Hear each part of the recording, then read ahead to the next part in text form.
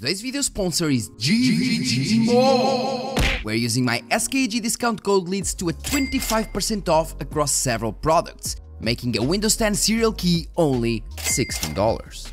After the payment, you'll receive the key in your account and all you need to do is to introduce it in your Windows settings and bam! You have an activated system. Hello guys, this is Gameplays, I'm Fabio Pisco and welcome to my channel. And as for today's video, we're just gonna have a simple video of me talking and presenting some facts about the RX 7900 XTX. And I'm not talking about the XT, I'm talking about the XTX version, which is actually one of the best performance per dollar cards that you can have, at least in terms of gaming, yes, because in terms of workloads, most workloads, professional workloads, the Nvidia cards just smoke the AMD ones out of the water completely. They have no chance in things like Blender and so on, but there are some benchmarks where they are actually very good, and with the dual media engine they actually encode and decode very well, actually faster than the RTX 4090. So yeah, there are good points, bad points. Now they have AV1 encoding and decoding and so on. But the point that I want to touch here is gaming performance, and people were kind of disappointed because, well, AMD did say that it would be faster in rasterization than it was actually presented, and we do understand that drivers are very early, and I mean, I don't know as of now, but at least some months ago, like maybe 1 year ago, the software department at Nvidia actually had more people working there than the whole AMD company, okay? Just for you to see how massive the software department of Nvidia is. So it is normal that they do things faster and still they have problems like any other company, okay? They just have less, but they do have problems as well. As for AMD, we still need to go step by step, but drivers will certainly improve the performance. But now we do have a very important thing, which is overclocking. Now, going straight to the facts after like 2 minutes of rambling and explaining, we have the TechPowerUp review of the XFX Radeon RX 7900 XTX Merc, and we have the review of the XTX TUF edition from Asus, okay? And what we can see here automatically and fast is that we get a very nice boost in Engine 11. We actually have a boost from 360 FPS to 347 FPS, okay? It's a nice boost, it's not insane, it's 10%, it's the minimum that I actually presented, 10%, which is pretty acceptable.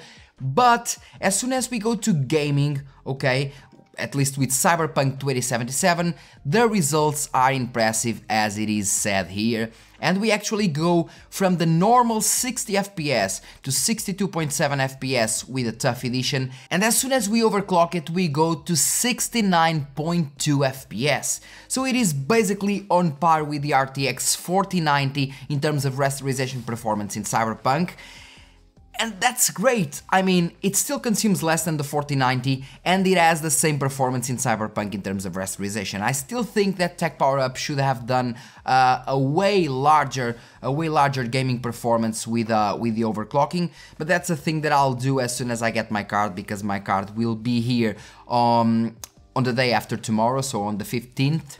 And I will test stock overclocking results, undervolting, how far can we go in terms of power draw reduction with the same performance and so on. But at least as you can see here, 4K Cyberpunk 2077, 69.2 FPS, while the RTX 4090 has 70 FPS, and this puts it 23.1% faster than the RTX 4080. And once again, you may tell me that, well, but it's overclocking, nobody will overclock, or at least only a few people will overclock, so it doesn't really matter.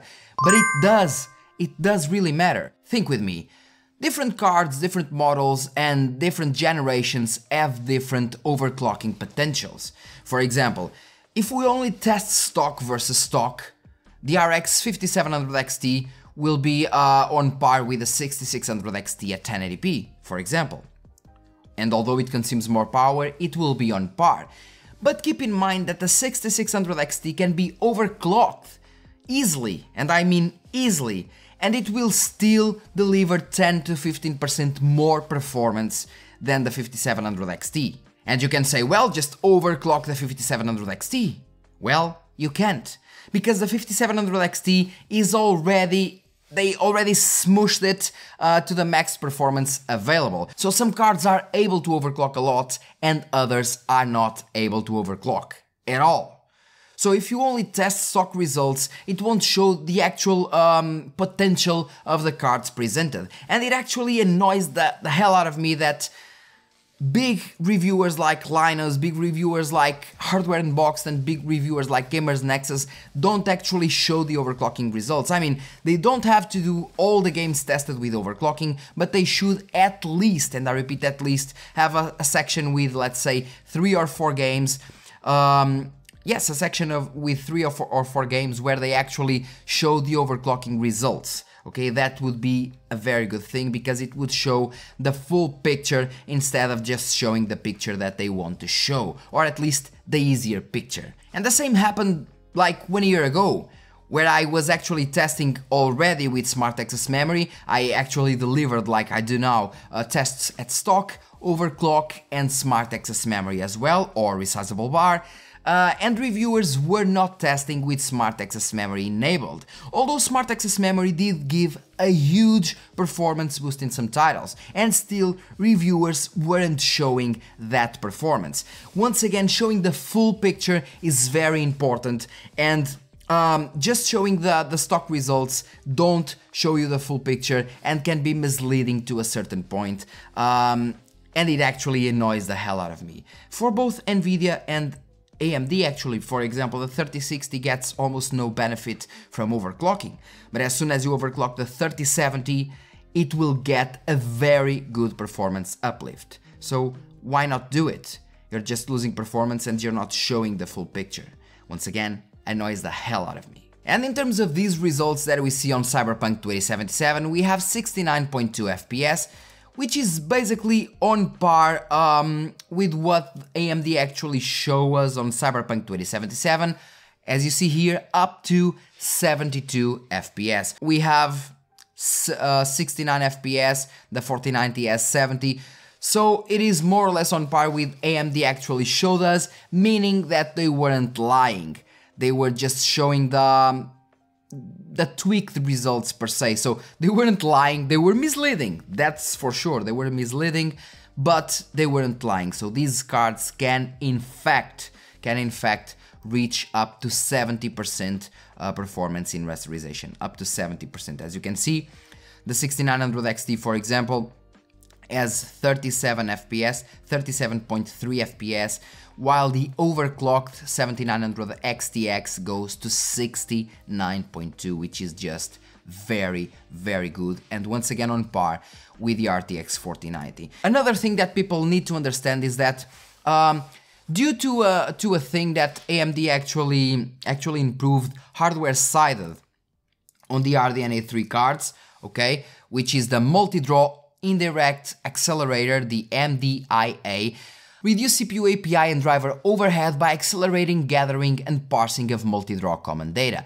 meaning that these GPUs, the 7000 series, actually improve the performance in CPU overhead scenarios, because they reduce the CPU overhead in terms of driver-wise via the MDIA, which is a very important thing as well. And as you can see, for example, at 1080p on the Assassin's Creed Valhalla, we have very interesting results, with the 4080 doing 165 FPS and the 4090 doing 185 FPS, with the 7900 XTX doing 180 FPS. Now, put the overclocking settings on top of these 180 and we actually have more performance at 1080p on Assassin's Creed Valhalla than the 4090.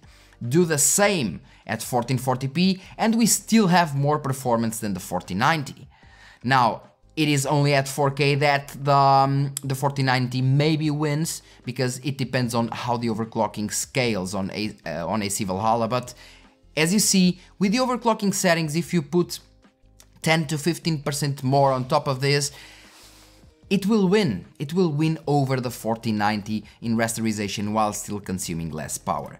Going, for example, for any other game, let's go to Control, for example, which is a very NVIDIA-sided benchmark. And still at 1080p, once again, due to the reduced overhead in the drivers, we have very close results to the 4080, which is nice, but I guess we do run into a little bit of CPU bottleneck here. But as we go to 1440p, yes, it is fairly faster, not fairly faster, it is a bit faster than the 4080, while the 4090 is considerably faster, and the same happens at 4K, okay? But this is a very NVIDIA-sided title, okay? It's Control. Now let's go, for example, to Cyberpunk once again. Okay, Cyberpunk once again at 1080p. Nice results, can't say, so considerably higher than the 4080 without any kind of overclocking. At 1440p, the distance actually grows to 129, while the 4080 does 116. And at 4K, yes, we have the 62 that goes to 69 once overclocked. Let's see, for example, another game like Battlefield 5, which is a very CPU demanding game. Well, as you see in Battlefield 5, which is a very CPU demanding game, like I told you before, we can see that the 7900 XTX actually performs better, even better than the 4090. The 4090 delivers 329 FPS, while the 7900 XTX delivers 361 FPS, okay? Considerably higher than the 4090, and even the 7900 XT delivers almost 20 average FPS, like 15, yes, 15 FPS over the 4090, so it is quite insane. And even as soon as we go to 1440p, we still have both the AMD cards performing very well, with a 7900 XT still performing better than the 4080 by 20 FPS, and the 7900 XTX performing considerably better than the 4090 as well.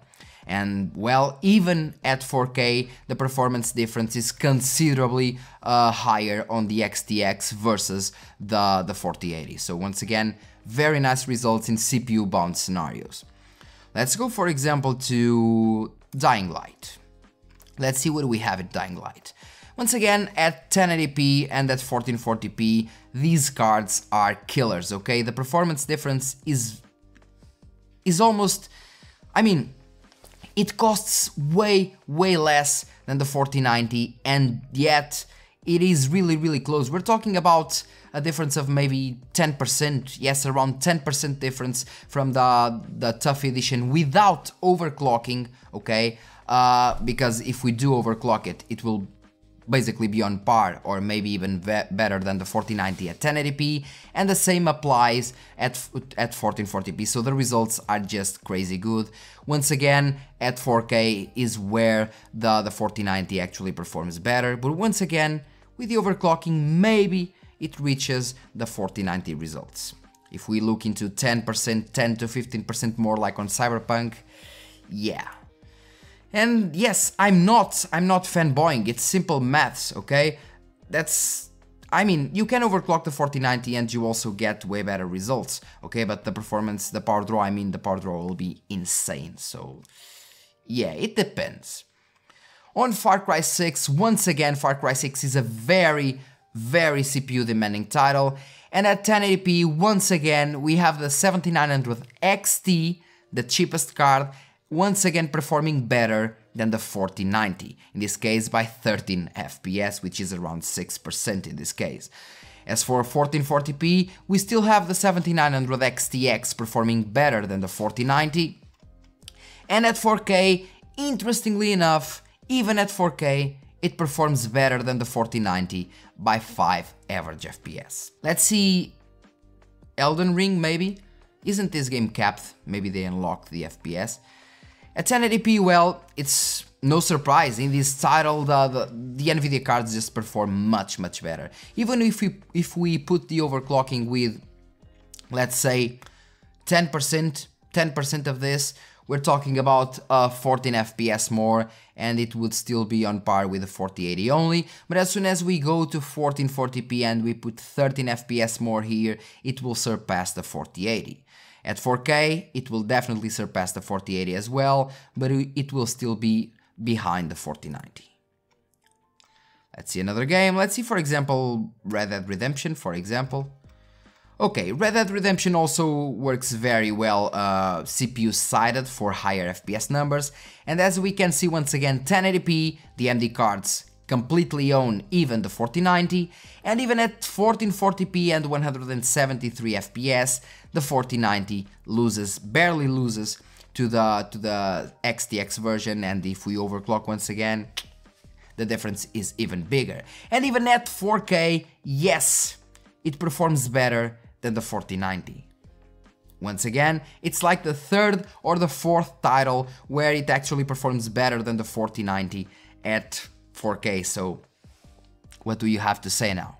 As for power consumption, I will also show the full picture, because the power consumption in terms of idle, it is pretty okay, from 8 watts on the 6800, for example, or 7 watts on the 6900 XT to 12 watts or 13 watts, but it is quite normal since these GPUs have way more physical units, and it is only on the multi-monitor or the video playback that the consumption goes completely off and blows the roof, and that's a bug, okay? That's a bug. Don't worry, because this is not linear, this is just a bug, and AMD actually acknowledged this on the first drivers that they released for the 7000 series cards, and they have high idle power as situationally been observed when using select high resolution and high refresh rate displays, okay? In terms of gaming power consumption, yes, it is still behind the 4090, but I do have to tell you that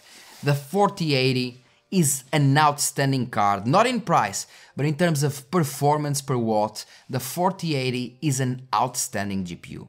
I can't stress this enough, okay? The 7900 XTX is an amazing GPU performance per dollar, but in terms of power draw, well, the 4080 is an outstanding GPU, and I will actually try to reduce the power draw from 350 to 300 watts as soon as I get my card, in order to see how much performance I will get at 300 watts with undervolting, because that's one of the things that people will look into as well, and I don't really like to have GPUs consuming much more than, let's say, 300 watts, 250, 300 watts, so I will try to do the undervolting and see what I can get. So well guys, that's all for today's video, and it was already a long one, where I actually showed you some results showing you that, the 4090 can actually be matched or beaten by the 7900 XTX at 1080p and 1440p, and in some scenarios even at 4K, the AMD cards will actually perform better